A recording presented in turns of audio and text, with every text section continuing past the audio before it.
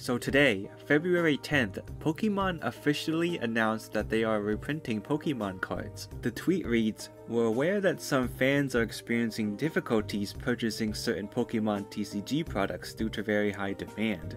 In response, we are reprinting impacted products at maximum capacity to ensure more fans can enjoy the Pokemon TCG." Attached is a link with more info which takes us to this page, which is, however, just as vague as the tweet, since it does not tell us which sets will be reprinted.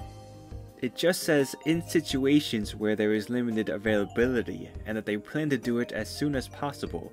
However, we do know that Cosmic Eclipse from Sun and Moon will probably be one of these sets, because it was announced in November 2020 that Cosmic Eclipse reprints will be available between January and March 2021. And as of now in February, we have not seen these reprints yet.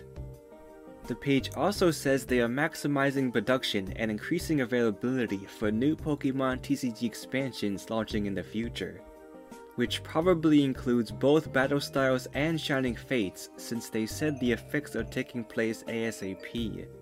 However, they did not give us a sense of how much product it will be, so the question remains whether or not it will be enough to satisfy demand.